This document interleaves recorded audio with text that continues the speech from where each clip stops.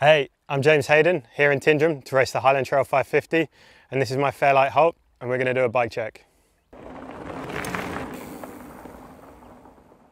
This Fairlight Holt is a bit different to the retail one. It's a prototype, so it's slightly slacker on the front, slightly different tubing from Reynolds, and it's got a slightly longer chainstay with a slightly longer wheelbase, so it takes the 140mm pike, which just makes it a bit better for bigger mountain riding rather than XC riding. And I think here in Scotland it's quite similar to my home in the Pyrenees. It's going to ride really nicely.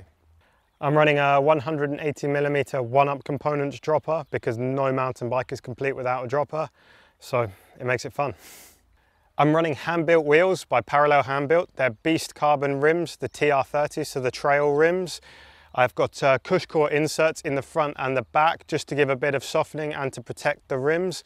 And then I've got Vittoria Barzo tyres with a load of orange shield sealant in there, so I'm hoping not to puncture too much.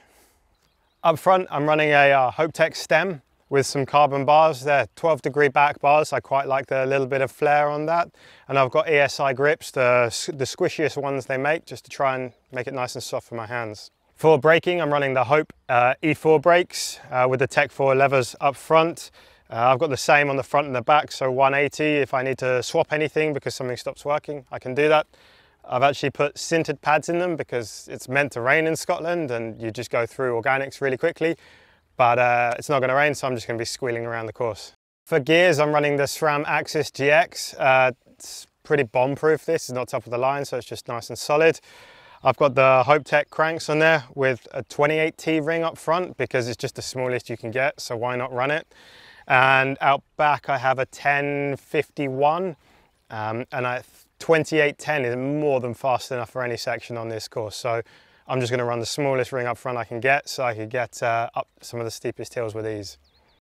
I'm running the Hopetech trail pedals. They just give a slightly bigger platform than the XC pedals, and I find that's kind of nice for the balance on my shoe and the pressures on my feet. So it's a bit of weight, but I actually think it really brings a lot of comfort into pedaling. For gadgets and technology, I've got Garmin eTrex 32X, which is from 1990 or something for navigation. Takes AA batteries, just keeps working even when it gets water inside of it. Really great for a race like this. I've got a Garmin InReach Mini 2 for my GPS tracking and SOS. This is my own one, I use it at home, so I just brought that with me. And I have a mount for my phone on the other side as well. For lighting, I've gone for the K-Lite Dynamo running off my Son 28 hub up front. I normally don't use a dynamo at this race, but I am so impressed with the K-Lite and the way it works off-road going slowly that I'm going to use it. And I actually have a little exposure Diablo on the bars as well, which clips straight onto my helmet. It's really efficient and quick for kind of tough uphill sections or tough technical downhill sections where I need to be able to see moving at the same time. On the rear, I just have an exposure Blaze. I've had that light for like 6 years now and it just works, so yeah. As we're in Scotland, I'm running the Mudhugger mudguards, the biggest ones you can get on the front and back. You might think you're not going to need them because it's not really raining, but there's so much water on the ground, even with all the streams, you're going to be really thankful because that water's cold and it just splashes all over you. So these are like a de-rigger edition, I think, for coming to race here. I'm running the Tailfin custom frame bag. In the top is more or less just for food and maybe some small consumable items like gloves and things like that because they're easy to get to. And then the bottom section is split in two, and the bottom section is for tools and more or less any mechanical stuff that I might need. So it's all in one place, and if I get a problem, I know I can just go there and get out whatever I need to fix anything with the bike. I've got the Tailfin 1.5 litre zip top tube bag. I quite like the zip. There's actually nothing in it at the moment. I might put some more food in there, or stuff that I just need or just end up in there. I kind of like to start the event with like a bit of space in one of the bags at least, just so that I can move stuff around. I think if all of your bags are jammed full, it just makes it really slow to get to anything you need. On the front of the bike, I'm running the Tailfin custom front roll. It's got a really nice quick closure mechanism, makes it very easy to take off, get stuff in and out.